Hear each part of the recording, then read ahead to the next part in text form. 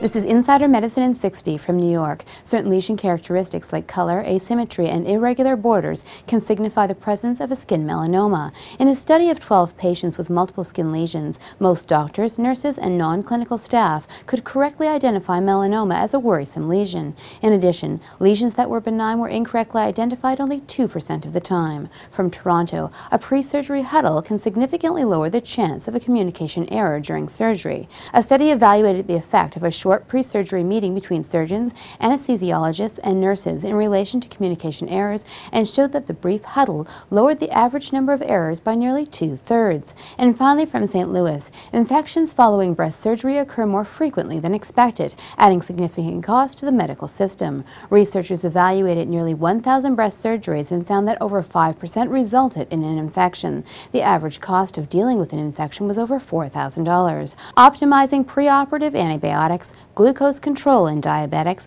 and promoting impeccable aseptic techniques during post-operative procedures are all important ways to counteract this problem. For Insider Medicine in 60, I'm Dr. Susan Sharma.